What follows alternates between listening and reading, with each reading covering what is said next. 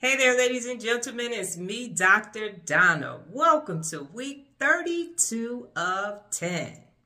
Last week, I read Tribes. Here's what I have for you. Ladies and gentlemen, this was a great book. Yes, I am recommending it. So much so that I actually have notes that I'm going to be reading from because of the impact of the book. So the first thing is, what is a tribe? A tribe is a group of people connected to one another, connected to a leader, and connected to an idea. Now, a tribe group only needs two things, and that's a shared interest and a way to communicate. I am building a tribe because I am the tribe leader, and the people that follow me are a part of the tribe, are real leaders. And the way that we communicate is via the way you're seeing me right now. We do it through the internet, through the device that you are looking at right now. My tribe is all about personal accountability and the 74 principles of real leadership and the things that you do day in and day out to hold yourself personally accountable to become your best. Now, what's interesting is when this book was written, I didn't have a tribe.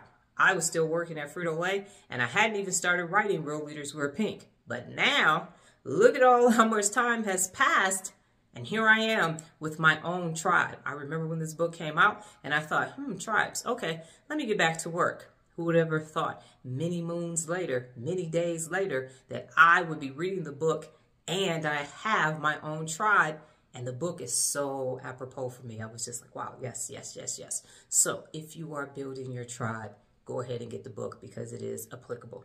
Now, what's the difference between a tribe and a crowd?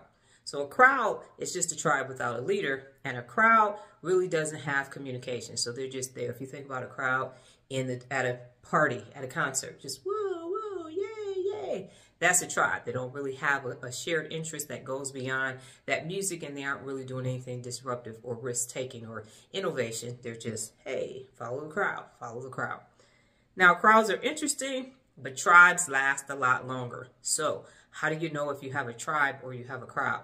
You have a tribe when people are actually taking risks, when people don't care what other people think. They're not like, oh, the criticism, we got to stop. But a crowd is just, if you see herding sheep or cattle, they're just all going in the same direction, not really doing anything, not really disrupting, just status quo, just going along to get along. That's a crowd. When you have a tribe, they're going to be like, oh my goodness, look at them over there. They don't look like everybody else. They're not doing everything else. When the iPhone first came out, people were like, yeah, I got my iPhone. And it is this movement. It is this thing that is disruptive as hell. And it takes the status quo and flips it on top of its head. And you're like, oh, the touchscreen, the cell phone, and all these other things that happen. But there are very few people, changing people out there. I'm one of them. I'm one of them for sure. But it's not a lot of that going on. So we have people that are changing technology, and to a certain extent, we're changing people a little bit. But extraordinary, when is the last time that you saw a group of extraordinary people all together that wasn't sports or entertainment, but it's just like, wow, those powerhouses, they're great parents, they're great friends, they're great family members, and business owners are just a great group of people. Few and far between. And that's my mission. My mission as the tribal leader of real leaders and the theory of personal accountability is that everybody, I know it's not going to be everybody, I wish it could be, but enough people would just understand how to access your best on a daily basis. That would be amazing. If it could happen in my lifetime, I would be forever grateful to higher power, God, in the universe. So people don't choose to do remarkable things because of the criticism. For the last 14 years, I have been criticized by a lot of people for what I'm doing. Put down, told me it's not going to work, stop, it's stupid, go do something else, you're so good at so many things, why would you do this? And because it's my tribe, it's inside of me. If you cut me right now, I'd bleed or else, because I'm a real leader for life, baby. That's just what it is. Because I know when you access your best, I've seen it, I'm seeing it.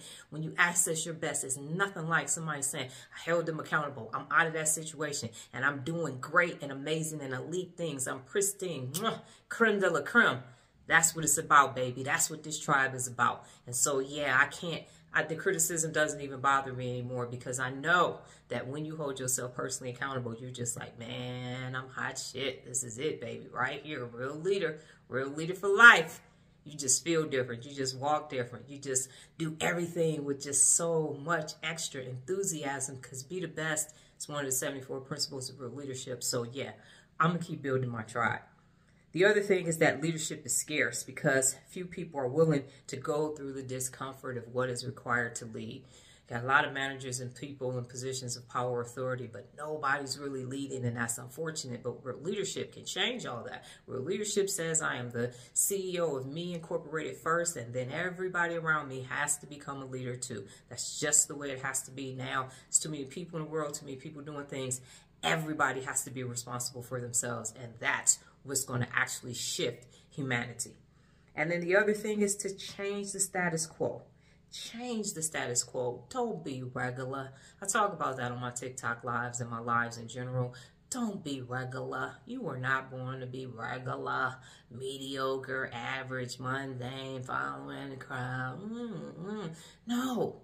You were meant to be extraordinary. And one of the extraordinary things that you can do that Seth Godin said in the book is start your own tribe. Later for the status quo, I say, Dr. Donna quote, status quo is a status no, and that shit gotta go. Okay, no more status quo. If you have it inside of you to be a tribe leader, then go ahead and build your own tribe. And the thing that he said is this follower shit. Ain't nobody care about no million followers. You get 1,000 people actually engaged in a true tribe, and y'all gonna be some bad mofos out there. So it's not about the quantity of numbers. It's the quality of the people in the tribe, because that's what's going to keep it pure. Focus only on the people in your tribe and building out your tribe. I'm not concerned with technology and politics and things like that. I am concerned with daily personal accountability. That's my focus. That's what I wake up every day living, eating, and breathing, because that's my tribe. So today, right now, go ahead and build your own tribe. Status quo crowds, that's a no-go. Get the book, read it, and then build it. Got it? Good.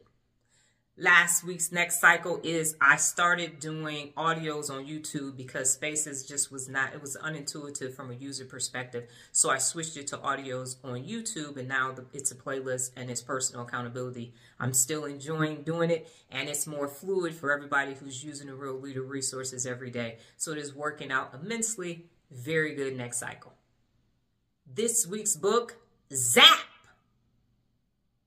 Well, that's my time, ladies and gentlemen. But before I get out of here, just remember the tenacity of 10. Let the next cycle begin. Adios.